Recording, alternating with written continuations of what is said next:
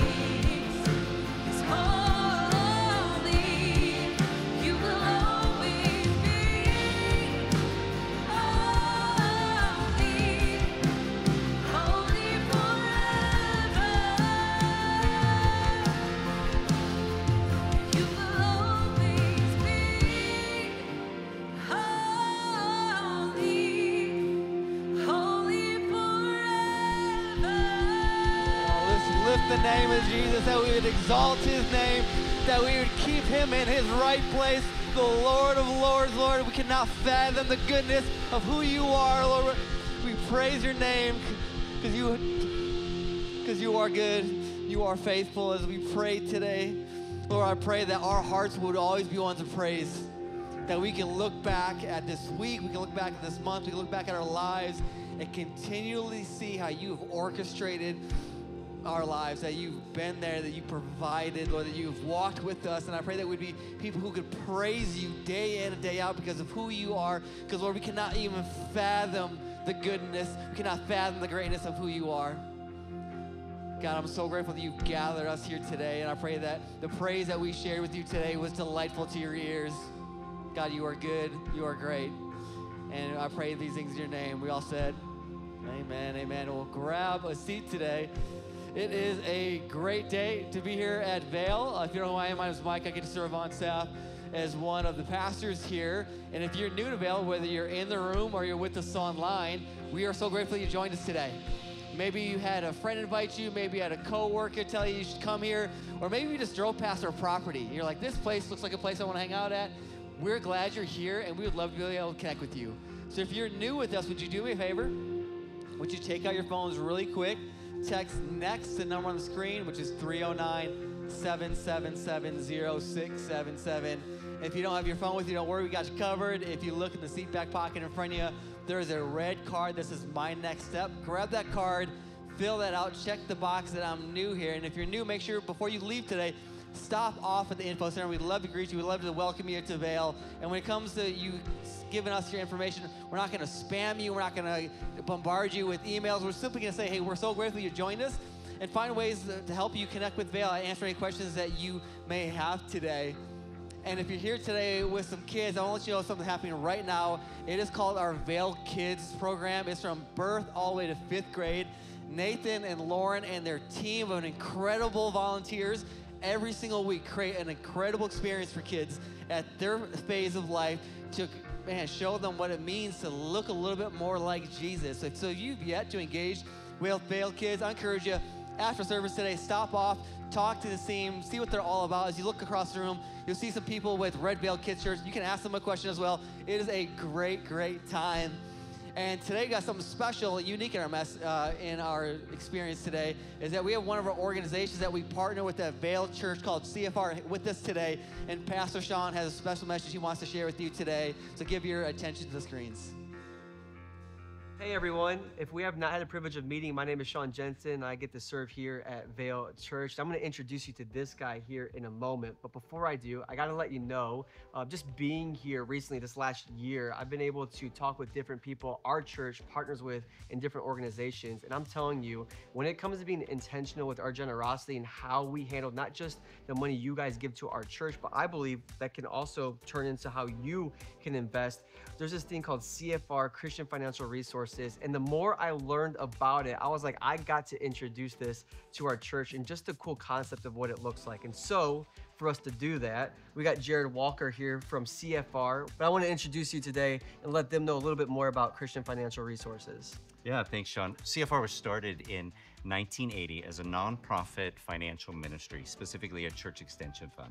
And in our 44-year history, we have funded just shy of 1,000 ministry loans to churches across the U.S. like Vail. And those loans total over $1.3 billion. My goodness. Now, those are big numbers. They maybe sound impressive, but I like to step back and remember every one of those represents a story. Mm-hmm. And one of my favorite stories is a church not far from here in Washington, Illinois. Yeah, that's just down the road. Yeah, Highview Christian Church. They put up a shell of a building that was going to be their new worship center. And the plan was, as volunteer labor allowed and dollars allowed, they would finish it as their new worship center. Well, 12 years later, it was still unfinished. Oh my gosh, that's a long time. Yeah, they decided it was time to finally finish it, you think? And so they reached out to a lender. They got terms for a loan, shared it with their church, had a congregational vote to move forward. And right before closing, the church found out that the lender was going to have to change the terms in a way that didn't benefit the church. So they reached out to us. 3 weeks later, we closed on that loan. I got to be there shortly after they opened the new space. And every time that I am there, there's one person I look for. It's the sound guy. Because the first time in that new space, after the service was over, he walked up to me and said, I found a home here. No way. Didn't know Jesus Words all over. before. Today he knows Jesus because of that. It's really cool because that's like the vastness of the story is it's not just partnering with an organization, but that's helping churches. And while it's helping a church, it's helping other churches. Exactly. And it pours down to people who honestly like will fill these seats. Personally, being intentional as a church, we can invest, but what does that look like for someone like just myself or someone who's watching? People often ask, where did we get all those dollars to be able to make all those loans? It's the example of the early church that we follow in that. We've been able to make loans to churches because people like you and me, Christian business owners, churches like Vail, have invested dollars at CFR.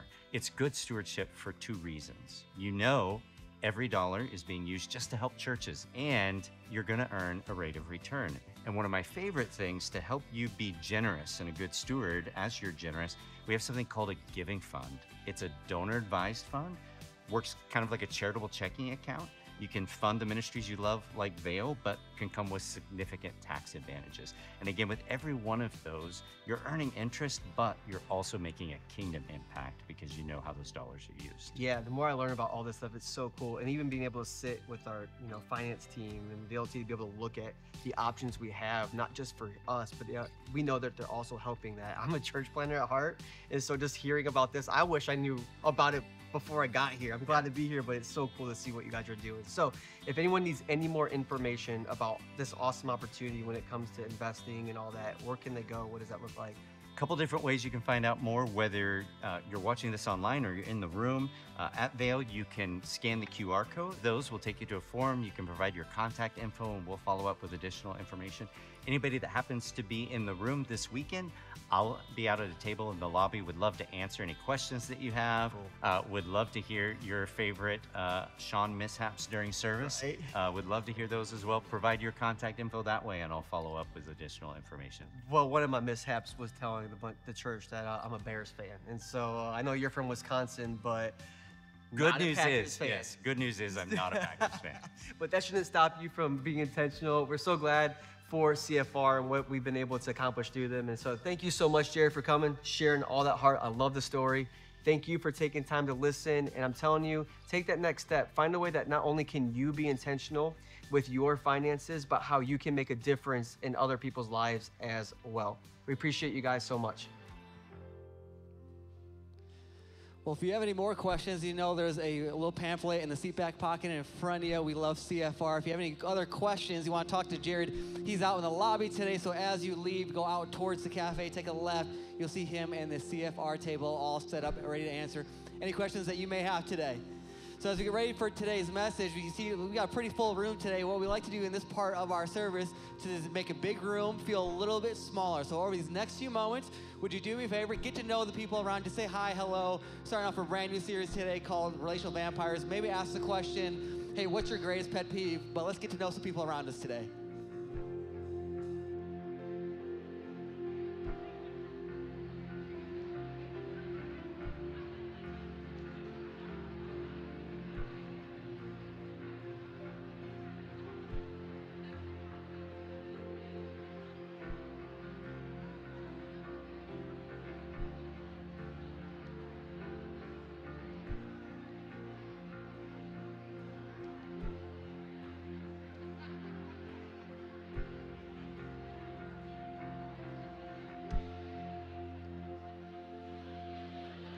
Hello, everyone. Good morning. How's everybody doing? Doing good. It was kind of funny when Pastor Mike was like, hey, look to the person next to you and share your biggest pet peeve. I saw one person, I'm not going to call you out nor look at you right now, but I saw him look over and then turn right around. So I think his pet peeve might be sitting next to him this morning. But we are glad that you are here. If we have not had the opportunity to meet yet, my name is Kevin. I get to serve as one of the pastors here on the team. And it is a great day to be here at Vail. We're starting a brand new series called Relational Vampires. But before we do that, For those that are in the room, can you help me welcome those that are joining us online all over Illinois, Arkansas, Missouri, Tokyo, Japan, Iowa, and all over, I guess, the world. It's a great day. Hey, but what I want to do is really quick to kind of establish the relational vampires. The truth is like all of us have relationships in life. It's pretty much guaranteed. But just because we have relationships doesn't mean they're always easy. Because sometimes what they do is they cost us something, right? If you're a parent, you signed up for this relationship, but your kids, they cost you money, right? We're not gonna talk too much about that one today, right? But what happens when the relationships cost you time, cost you energy, cost you joy, cost you your strength, cost you emotional intelligence to the point where you just feel drained? What about that? Well, here's what we're gonna do. We're gonna take this next month and we're gonna talk about those relationships, those costly relationships, and how we can keep our joy, how we can sustain our strength, and how we can make sure that we can navigate as a human being, but also love the people that we are in relationship the way that God calls us to do. Now, I will tell you this, is we're talking about people like this, okay? Needy people, critical people, and controlling people. So really quick, before we begin, raise your hand if you know anybody that fits those categories. Okay, all right, we have a room full of not liars. Good, everybody's hand pretty much was up, okay? This is just pretty much everybody, okay? But here's what I will tell you. Before we can continue, I wanna set some ground rules, some boundaries, so to say. When I was growing up, I have a lot of siblings, and so we had our house rules to make sure that we could navigate together without murdering one another. So I figured I'd introduce those rules to you today. And here's the rules. First rule is this: do not lie. Seems pretty self-explanatory, right? Like if you want to have good relationships, if you don't want to murder anybody, then just be honest, be aware, okay? So don't lie. The second rule is this: always be aware of your surroundings, okay? Now, what I want to do is I want to incorporate these rules today, right? Don't lie. Yeah, you better not lie, Kevin. You're on a platform at a church. Like, no, don't do that. I'm not going to do that. But I do want to incorporate always being aware of my surroundings. And I need to take a moment to get aware of my surroundings. So when I was preparing this message, anybody else like a millennial, like when I think about vampires, I think of like, are you team Jacob? Are you team Edward? Right? Like, what's happening here? And so I just like went down the folklore realm like for 5 minutes before I could really like actually get into this message. And anybody heard the folklore like a vampire can't see themselves in a mirror, right? Right? Like that's just an old thing. So I figured, you know what? I'm going to go into my closet and I'm going to pull out my mirror. And we're going to make sure we don't have any vampires in here. So really quick. All right, good. You see me, I see you. We don't have any, vampires. Everybody waving. But here's the thing. This mirror is actually a special mirror because what it does is it also shows those who are 100% likely to be a relational vampire. Ooh, Pastor Kevin flipped the script. Yeah, they bring me in to do that all the time, okay? Because before we can talk about others, we got to start with ourselves. Here's the thing, the best relationships that we have in life start with us having an awareness of ourself, a self-awareness. Because if we can't control, if we don't know what's happening here, then how on earth can we try to figure out and navigate what's happening around us? And so here's what I want to tell you is that I am speaking from personal experience. When I first started my ministry career, I had no idea what I was doing. Over a decade ago, they saw this kid and they were like, hey, let's give this kid a chance and let's not give him one title, let's give him 2 titles. So I was a youth pastor and I was the worship pastor. And what I did was we took a weekend, a Saturday morning, and we got the worship team together and the youth team together because worship was a big part of what we did. And so we were like, hey, we're going to have a songwriting party. And it was going to be great. We had like 6 guitars, 6 groups. We had a lot of individuals who were creative, who were musicians. It was going to be awesome. So we got into a place and we said, okay, here's what we're going to do. We're going to split up and everybody's going to take some time. Even if we just come up with a chorus, if we come up with a verse, whatever it is, let's just come together and let's create something. So everybody did that. And it was about 11:30. Everybody came back together and we start sharing. And, because I am, super smart and super intelligent, I was the one that was supposed to give all the feedback in that moment. In group after group after group, it was so easy for me to say, hey, actually, that chord progression, it was kind of weird, wonky. You went to a weird minor. Those lyrics, I read my Bible, but I have no idea what you just said. That was like churchanese right there. Like, what does that even mean? And I kept giving them feedback after feedback after feedback. And I will tell you that there was one couple that I was really good friends with, and my feedback destroyed them. My criticalness literally brought them to a place where they got up out of their seats and they walked out. And I'm chasing them down. I'm like, what is wrong? What's going on? And they're like, are you serious right now? Like, your criticalness is absolutely absurd. And I don't know if you know what you're even doing. I should probably tell you that that couple also has a recording contract with Sony, so they know what they're doing. In that moment, I was not aware of what I was actually doing. And it actually took somebody else coming in, and I shared the story with him, and I'm like, man, they walked out. Like, I was embarrassed. I had to leave everybody, and I'm sure that they were embarrassed, and I don't know how to help them. And he looks at me, and we're literally across the table at Starbucks over on College, and he goes, Kevin, I think you missed the whole point. The whole point wasn't for you to create the greatest and latest worship song. The point was for your team to come together and create something amazing that was special for you guys. Even if it wasn't a song, it was relationships. And I think you missed that mark. And I was like, oh, I don't like it, but I think you're right. You see, it took somebody correcting me in that moment and showing me what I couldn't see. In fact, I love what Jesus says in Matthew chapter 7, verses 1-5. It says this, do not judge others, and you will not be judged, for you will be treated as you treat others. The standard you use in judging is the standard by which you will be judged, and why worry about a speck in your friend's eye when you have a log in your own? And he continues, how can you think of saying to your friend, let me help you get rid of that speck in your eye when you can't see past a log in your own eye? Hypocrite! First get rid of the log in your own eye, then you will see well enough to deal with the speck in your friend's eye. Now, here's what I will tell you, is that in this moment, what Jesus is doing is he is basically saying, hey, there is correction that is needed. There is always correction. As a Christ follower, you have opened up the door to allow other Christ followers, brothers and sisters in Christ, to say, hey, I think you may have missed the mark. But judgment is a whole nother thing. And judgment is reserved for only God and God alone. In fact, this is shortly after one of Jesus' most famous sermons, and this is a moment where he's speaking, and it's for all of us. It's not just a moment for when he was speaking to the people there, but it still speaks to us today. Hey, before you call out judgment, before you call out correction, you need to navigate which pocket it actually fits into, because one is okay and one is not. And so what I want to do today is I want to look through a biblical lens for us to be able to walk through life, walk through relationships, interact with relational vampires, whether it's one in the mirror or one not in a mirror.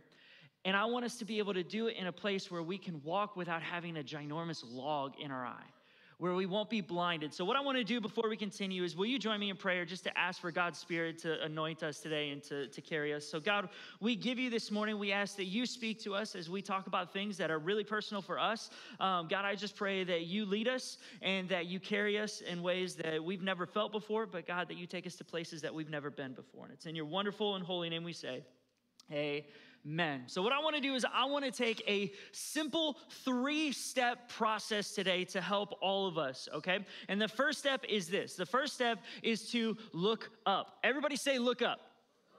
Now, that is simple, right?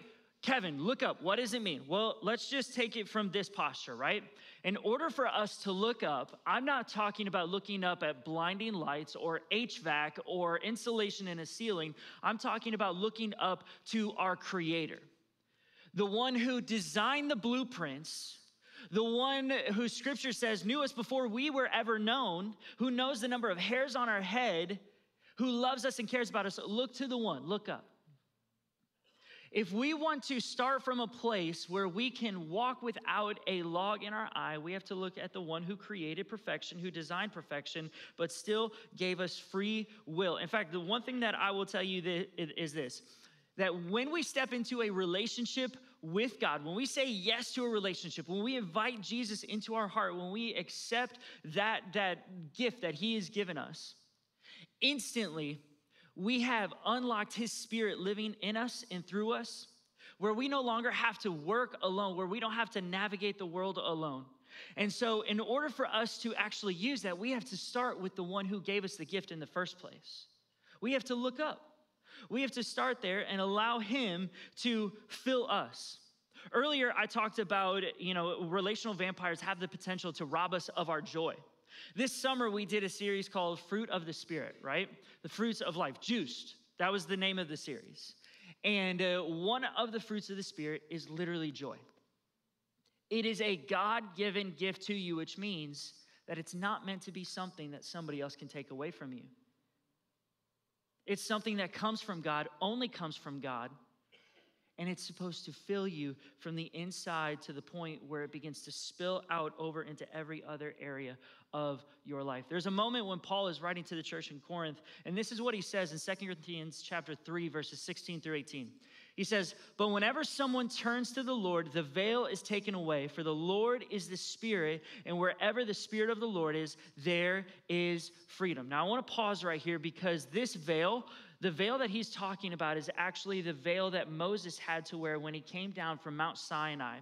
When Moses was able to receive the 10 Commandments, the tablets, the law that God handed down for his people to experience life to the fullest, Moses had a mountaintop experience where there was an actual glowing in his face, to the point where people around him, they couldn't see that because it was God's presence. You couldn't be in God's presence unless you were God's chosen, a prophet. That was just the rules of the day. Thank God we don't have to navigate through that, because what Jesus did, when Jesus came into the picture, when he died on the cross, the veil that separated God's presence from God's creation was torn, and that relationship was restored. But in this moment, what Paul is doing is he's referencing back to the veil that Moses had to wear so that other people couldn't see God's presence. But he says that when we step into that relationship, when someone turns to the Lord, the veil is taken away, and where the Spirit of the Lord is, there is absolute freedom, so that all of us who have had that veil removed can see and reflect, everybody say reflect, the glory of the Lord. And the Lord, who is the Spirit, makes us more and more like him as we are changed into his glorious image. That's incredible. Because that means that a separation between us and God exists no more. But it also means that now our lives get to be a reflection of who God is, which means that if we want to be a reflection of him, we got to start with him. If you don't start with him, how could you ever begin to look like him? I wrote down some practical things so that we can have this, awareness in ourselves. It may mean that every single day when you wake up, you start your day and you're like, God, more of you and less of me. More of you and less of me. God, show me your glory here. Show me your patience, because I have none. And every parent said amen. Now, the second step, the first step, look up. The second step, look in. Everybody say look in. You're going to do that at least one more time today. Now, this step requires absolute humility, okay? Because this is where we take a look at ourselves. Now, the one thing that's going to get in the way of this is pride. Pride and humility are two very different things. In fact, I love what Thomas Merton says. He says this: pride makes us artificial, and humility makes us real. Pride will say, there's nothing wrong with me. There's something wrong with everybody else. And so I'm going to help fix them because I'm good. But it's okay if you've been there. We've all been there at some point. It's just something that we have to be aware of. We have to humble ourselves to actually look at this. And this is where we have to build a self-awareness. We may need to ask these questions. Where do I need help? What's holding me back? What am I believing is truth that's actually not truth? That's not fact. What am I holding back from others? And if you need help, don't worry, you're not alone. There's actually a moment when King David, he writes this psalm, Psalm 139, verses 23 and 24. And this is what he says: "Search me, O God, and know my heart. Test me and know my anxious thoughts. Point out anything in me that offends you and lead me along the path of everlasting life." I should probably tell you that everything else before this moment in this psalm is also David acknowledging that God already knows. God already knows you. God already knows your struggles, your temptation. God already knows the frustrations, the things that you are going to ask God for. He already knows before you ever even ask. But what David does is he humbles himself and he says, God, I need you to point these things out in me. And then he says, I can never escape your spirit. He finishes that chapter with that. Now, I don't know if you're like me, but that can be a little relational vampirial. I don't even know if that's a word, but I just made it up. That's a little bit scary. What do you mean I can never escape? What do you mean he's never not looking at me? That's kind of weird. It's actually not meant to be weird. It's actually supposed to be a freeing truth for us that means this, that God already knows you. He knows your struggles. He knows what you need. He can give you what you need. He sees the things that you want, the things that you desire, the things that you hope for, and he wants you to have those things as long as they fall into the plan for you living the best life that you can possibly live. He knows it. He sees it, and he sees you, which means this, that we can find God in literally every situation in our life, in every temptation, in every relationship, in every season where it's just we feel down in the pitfalls of, God, I'm at a place in my life where if I could get, just closed up in my house and only have to deal with Amazon Prime deliveries, I'm good. He sees you in those moments. And here's what I will tell you is that sometimes, practically what we can do is we can say a dangerous prayer, just like David did. Point out anything in me that offends you and lead me along the path of everlasting life. Everlasting life goes beyond your expiration date here on this earth. We're talking about eternity, forevermore. Which leads us to our third and final step. And I need to preemptively apologize, okay? Because it's this. Look out! Anybody? It's October. I got to spook you a little bit. The third and final step is look out, because you have to be careful. The first step is to look up. The second step is to look in. And the third step is to look out. You have to look out all around you, because if you're not careful, you're going to fall into the trap of the enemy, which is this, to try to fix everybody else's issues before you ever deal with your own. That is the pitfalls that will get us into trouble. Let's just reiterate what Jesus said in Matthew chapter 7, verse 5. He says, hypocrite. You know what hypocrite is translated to? It's pretty much this. Actor, you phony, you fake. First, get rid of the log in your own eye, then you will see well enough to deal with the speck in your friend's eye. So I started thinking about this a little bit. And I'm a very visual person. And, I like seeing things, feeling things, making it personal. You see, what Jesus is saying is that too often we can walk around life and we can see the issues in somebody else's life, but we're still carrying a log. But the log isn't just in our hands, it's actually in our eyes, which means this, that we don't have a clear sight. We don't have a clear sight. You can't see me, I can't see you, and this is weird. Anybody else kind of like, okay, bring the log down now, Kevin. Here's the thing though, is that if we're not careful, we'll try to fix other people's issues before dealing with our own. But can I tell you this, that one of the biggest pitfalls that I have found is that most of the time, our own log is the thing that's causing specks of dust in somebody else's eye. And we can get ourselves into trouble because we adopt the philosophy of this. Anybody ever heard the phrase, do as I say, not as I do? That's a dangerous place to be in life. It's not wise. You know what else isn't wise? Not being intentional with what you surround yourself with. Not being intentional with the relationships, the information that you have around you, the influence that you surround yourself with. And again, I say that you surround yourself with because it is a choice that you have to make.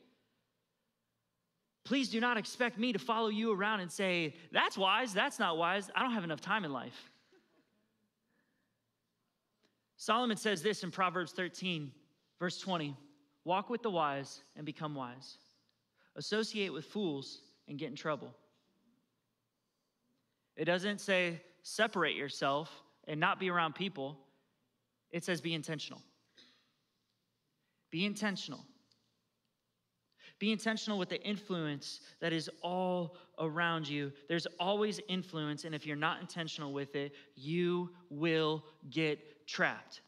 If you don't believe me, raise your hand if you have a spouse or a significant other, a dating relationship. Raise your hand if you have a friend in your life that's like a solid friend, a good friend, and keep your hand up.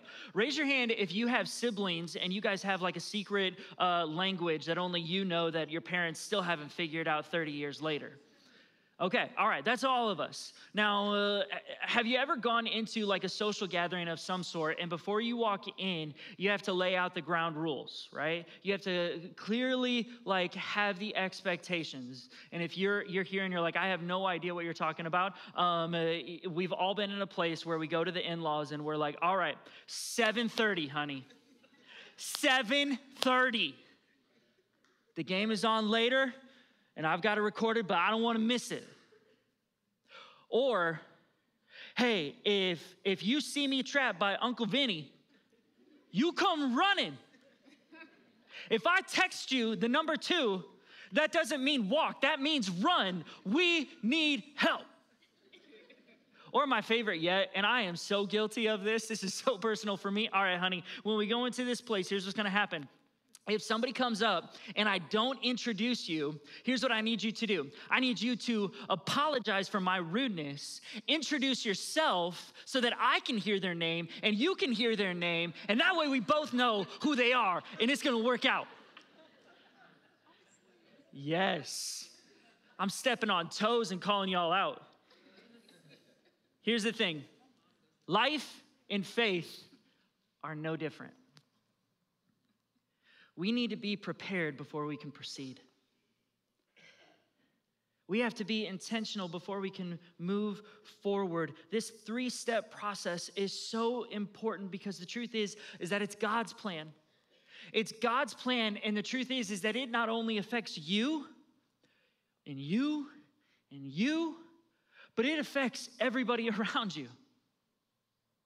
It's not just about you, it's about you and others, but it has to start with you and God. There's actually a moment in Mark chapter 12 where Jesus is approached by this religious teacher. And this religious teacher is basically trying to trip Jesus up. And he's like, Jesus, and you have to say it like that because he's, hoity-toity. Jesus, what is thouest greatest commandment? This is an interpretation of Scripture. Please do not quote me. I am not taking or adding, okay? But here's the thing.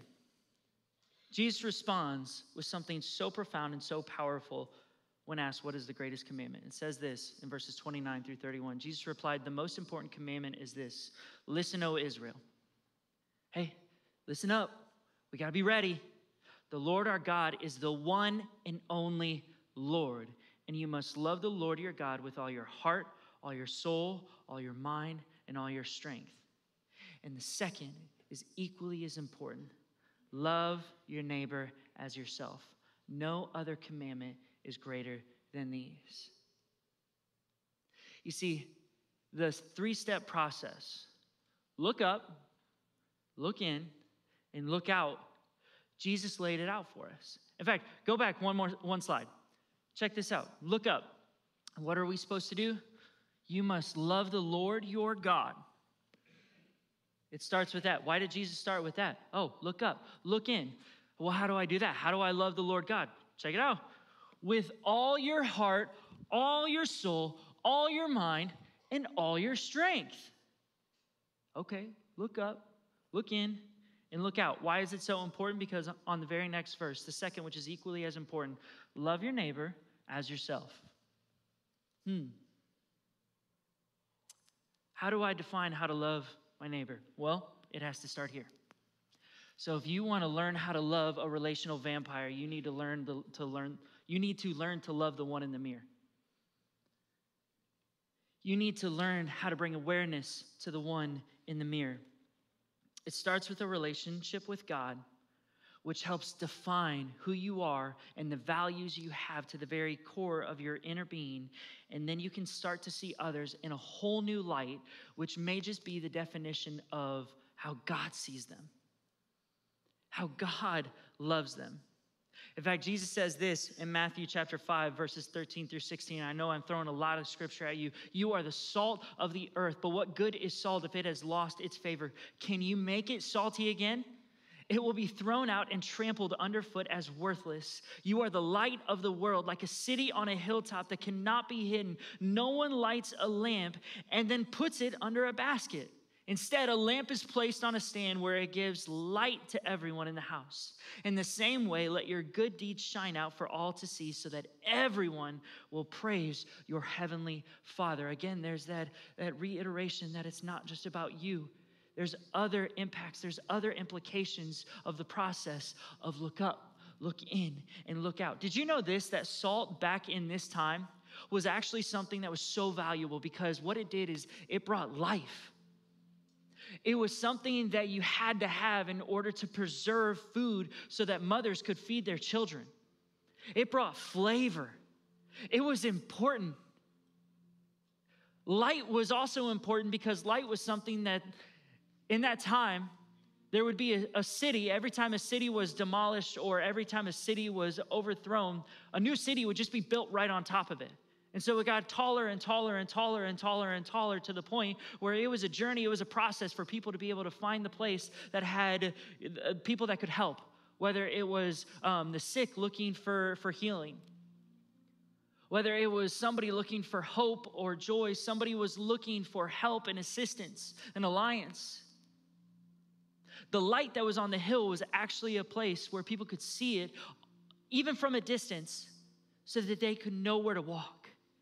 They could know where to go, where they could find healing, where they could find peace, where they could find a source of joy. Look up, look in, and look out. But why? You see, this three-step process is actually an equation with a very specific order of operation for not only for us to live the best life that we can possibly live, but for others to possibly live and walk in the best life that they can possibly live. Anybody remember, please excuse my dear Aunt Sally? Some of you just had like trauma brought back to life from math class. The one thing that I learned in my math class was that the order of operation matters. And here's what I will tell you. This order of operation really matters. Because how on earth could we try to evaluate what's happening right here if we don't look at the blueprints? If we don't accept God's joy, God's love, God's peace, God's freedom? You can't. The order absolutely matters. And you see what this is it's a place where we start this week. And I am begging you, please come back. Please, please, please make it a point, even if you can't be here in person, join us online at some point. Because what this is it is a strategy to start from a place of wisdom, truth, and grace, which starts between you and God, and then we will proceed with caution. We will walk through life with caution. And I will tell you this, that this process is never too late. You may feel like you need to get things in order before you can get to a place where you can look up, look in, let alone look out. I spoke with a gentleman last night, and he was sharing how hard this process has been.